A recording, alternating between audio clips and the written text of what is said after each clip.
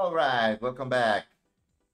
So today we are going to be looking at using your laser blades and what's a good build to use them and other applications for this. Just let me real quick buy uh,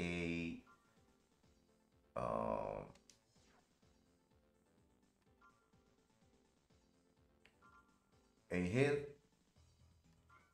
That's a cheap one, light one is what I need. And let's go change this because this head that is equipped right now, the HD1, is very good for finishing the storyline because it allows you to not equip a radar on the back slot. So that's less energy, less drain, less weight on your core. It's fairly expensive, but you can get it pretty early in the game. And let's use this one instead. So wait, it's heavier. 156, 161. Ah, but it has a larger train. Well, but it's lighter, and that's the point right now. Anyways, well, here's the build. It's a build that is used exclusively for blading. These types of builds are recommended for PvP, playing against a live player. You can use them against the computer if you like a challenge. It's going to teach you by force how to feather, how to circle strafe using the boost, and you're going to have to keep an eye on energy consumption. Now, this particular build also depends on using, well, the lightest parts that you can find on the shop. You're not going to be needing a lot of weight carrying on the legs, so you choose the legs with the highest speed, stability, and in the later games, turning ability. You have to look for that. And later games in the series over time, I think it starts in Armored Core Silent Line or Nexus. You can actually equip blades on both hands, and you don't have to rely on a handgun anymore. Now, why, if we're going to be using blades, why do we keep a weapon equipped in the right hand? Because if you don't have a weapon equipped, then you don't get the targeting reticle. And a handgun is way lighter than any of the machine guns, and you're really not going to be using the pistol. The principle behind these builds is to go hard and fast on top of the enemy as fast as possible inside of the match and just blaze away. It has some tricks. I'm not very good at it, but I'm going to try to teach you how to do it. The generator has to be the lightest one you can equip with the largest energy um, pool available and also a fairly large output because you want energy to regenerate fast. You are dropping weight to keep yourself mobile, and you achieve that by having a less total weight than what your legs can carry. But also, the generator has to give you a ton of output so you can regenerate energy fast. Also, a small red line. You can go with pretty much um, any fire control system that is wide or a standard, but I will recommend a fast one. In Armored Core 1 is not very important, but in later games, a fast one that has a lot of blade tracking. That's a stat that they're going to start adding in the games. So you have to prepare for that. I will train with Last Raven or Armored Core for Answer because we don't know what kind of gameplay Armored Core 6 is going to have. But the principles are the same among all games. And when you can equip two blades, they already have this tracking stat, so you don't, so you can actually equip blades on the right hand and the left hand, and you can combo your moves. But energy management is way more difficult. Even in 4 answer, you can run out of energy for quick boosting if you're using the heaviest hitting blades. And the fastest booster, even if it has a high drain, that's why you want to build with a high regeneration of energy, because you need to move fast, quick, even if it consumes a lot of energy. You are not going to be flying with this, you're not going to be fighting in the air. So let's go first into the AC test so you get the hang of it. These cores also have the problem that pretty much any weapon that hits them makes them fly way longer. But you want a wide fire control system that so that the tracking in the first game is automatic. If the target is in the air, you're going to fly towards them, and if you hit them in the air with the blade, you do double damage. So most of the time, this means that you're going to be killing light armored cores with just one hit, middleweight with maybe one hit, some of the builds, some other builds with two or at most three swipes, and tank threads and heavy parts, you're going to be needing between 3 and 6 blades, or 3 or 4 blades if it's in the air. You can see that the blade tracks. And that's the problem with Armored Core 1, that the best blade is the Moonlight. It has the longest range, it has the best tracking, and it also has the most power with a fairly low energy consumption. This is the heaviest blade that you can actually buy in the store. It has good heating but very poor tracking, and it also consumes a lot of energy, more than the Moonlight. And that's the thing, if the enemy is flying and you have a green lock, the blade is going to auto boost you, because you boost when you blade. It's going to auto boost you towards the enemy. That's what you have to abuse. It's way more difficult when you try to do that with a live player. To simulate how this works in PvP, there is a mission that gives you a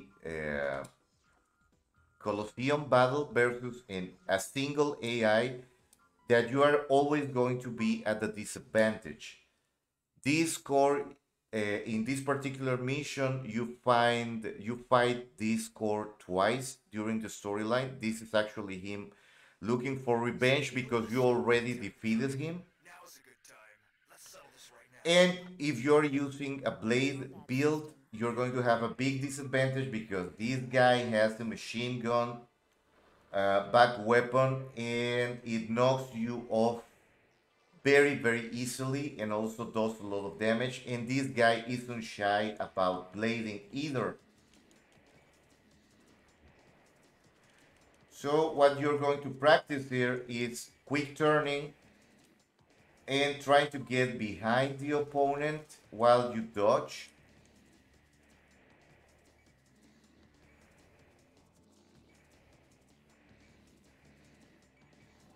And the part that makes the fights versus AI very easy is that you can also knock them and stun lock them with the blade. So this fight you can consider a win if you finish with maybe more than 75% of your initial armor points. That's your health bar. That's a big number on the top left of the screen. And Your backup weapon, which is the pistol, helps stun locking these guys because it actually hits very, very hard.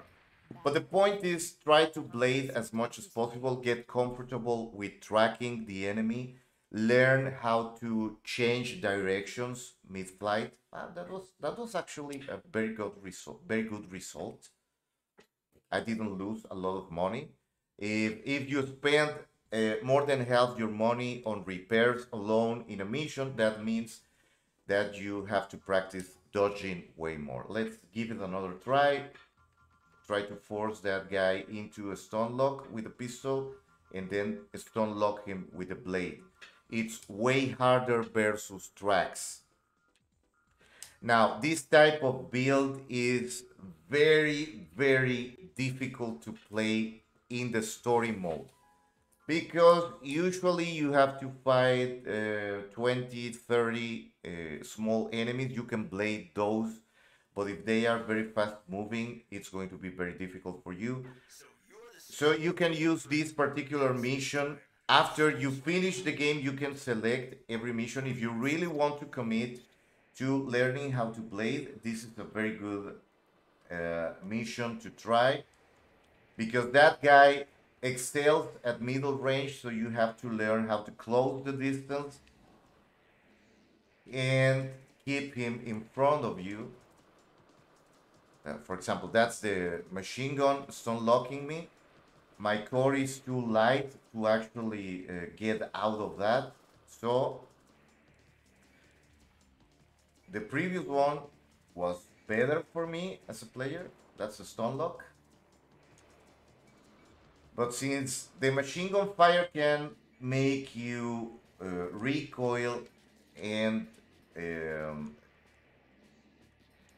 moves you around in the air, if it hits you in the air, it makes you jump faster, higher. This is a very good mission to practice this. And as you can see, doesn't mean there are better ways to defeat this mission, but the point is learning how to dodge machine gun fire because that's going to be a big problem for your core in this particular build. You don't have to learn the name of the pieces. You just have to look for low weight, low energy consumption. You have to look for the fastest booster and the quickest legs, the legs that have better mobility for blading to work. You can try some other types of missions. For example, this one. This one is actually good for dodging and learning how to blade mid jump because you also have to protect cores.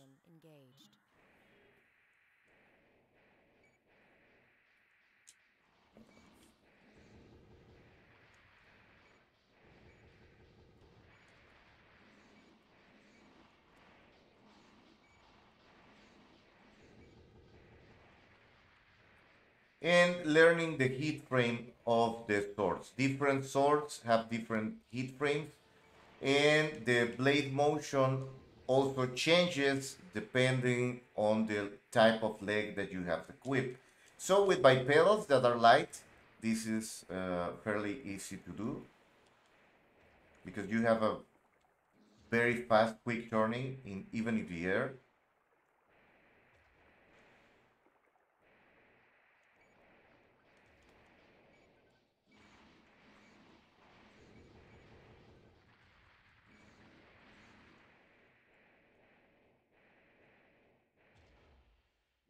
And since this mission is also quite long and has a lot of enemies, you can practice energy management too. Just doesn't have to be perfect at first. It's a very hard skill to learn. I myself don't. I prefer middle range in Armor Core, and this type of build forces you to go into close range.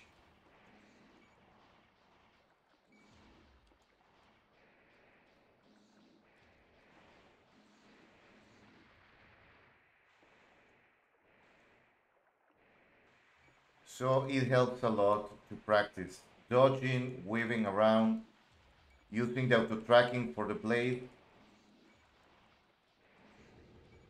And this is why I told you the moonlight blade is the best for trying this build, even though it has a fairly large energy drain for sword.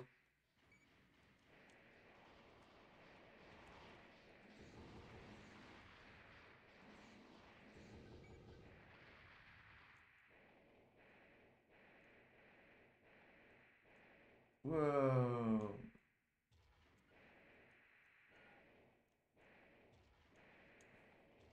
And also to learn to land correctly while moving side to side and trying to dodge fire. Like I told you, I'm not very good at this. It's not a style of play that I enjoy or that I actually enjoy. I recognize and acknowledge that it's very, very satisfying when you can learn, when you learn to do this on command, because there's a time in the jump where you're not going to miss and you're going to do double damage.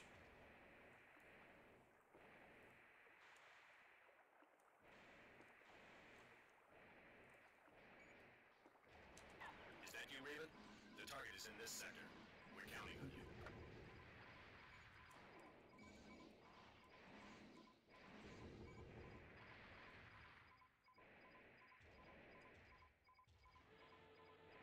Target identified.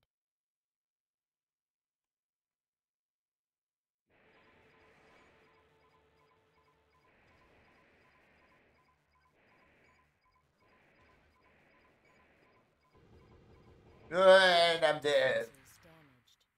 Cannot continue combat. You have to learn that you are very fragile.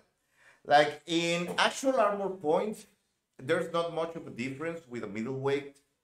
A standard middleweight is around 8,000 to 9,000 AP, but that's on the heavier side.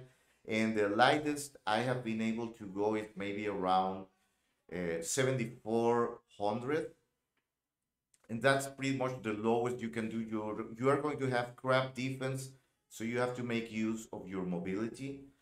Um, and some lightweight parts have very high energy consumption, so that's why you have to choose the lightest parts that you can equip that also have the lowest energy consumption, so you can boost around for long periods of time. And once you let go at the top of your arc while boosting and jumping, when you let go, energy regenerates as if you were standing still on the ground, but while still moving. So that's very important. These are very important skills to learn because they work for the whole franchise. Now, again, if you like this type of videos, if they are helpful for you, just leave a like, subscribe to the channel, ring on that bell so you know when I'm uploading new material, and see you around. See you next time.